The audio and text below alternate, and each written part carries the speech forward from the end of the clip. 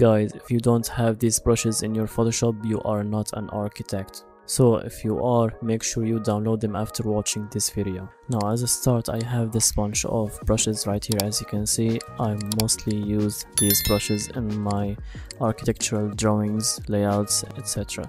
Now as you can see, I use my brushes in order to render my sections, plans and architectural layouts. So to start with, I will show you the bunch of brushes I'm using. The first one is the science fiction one. As you can see, there are a lot of brushes right here. I use them to fill in the gaps. If you have some gaps in your layout, you can easily go to that folder and pick any brush and try to use it on an empty layer. Use the correct color like this, for example, then decrease the opacity. It helps filling the gaps, like literally it gives a really good shape in the poster or the layout. Now my most common one is the grid one. As you can see, I can use it like this. It's already an architectural element right here, so it fills the gap and it gives an insane feeling that this is an architectural drawing. Moving to the next one is the glitter. The glitter is like a paint drops or something. I also use it to fill the gaps. Like most of my brushes are decorative. They help me improve the appearance of my layouts. Let's move to the third one, which is the smoke and fog. I use this one mostly to create clouds or something. Sometimes I use these foggy brushes in order to add depth to my perspectives. Now the fourth bunch of brushes is the sketchy one. I use this one in order to erase some things like edges or so. It also gives an impression that it's an architectural thing.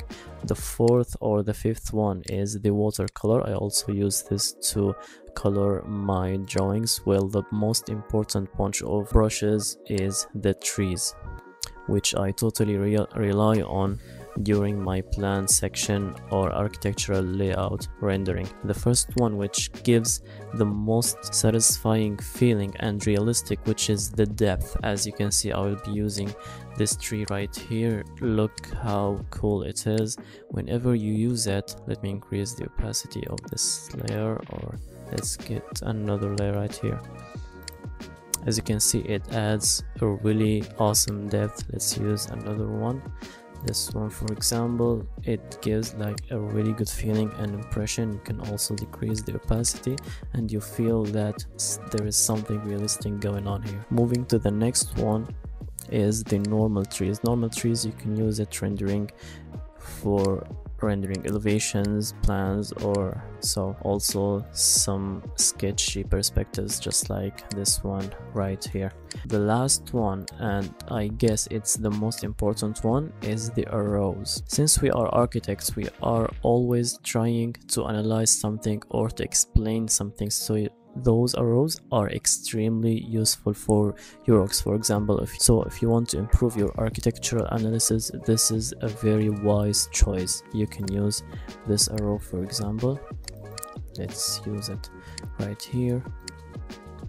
If you want to lead these texts in order to show something or to tell something, for example, let's use this right here. I really love it. I always use it for wind direction.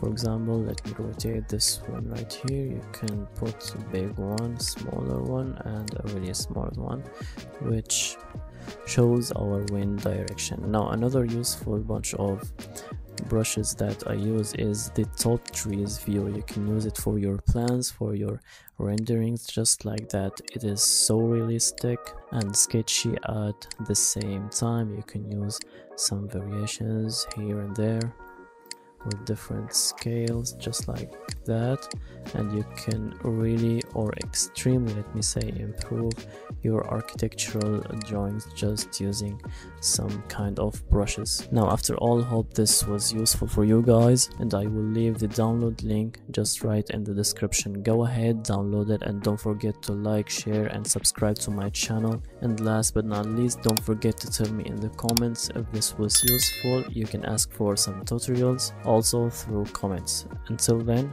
see ya.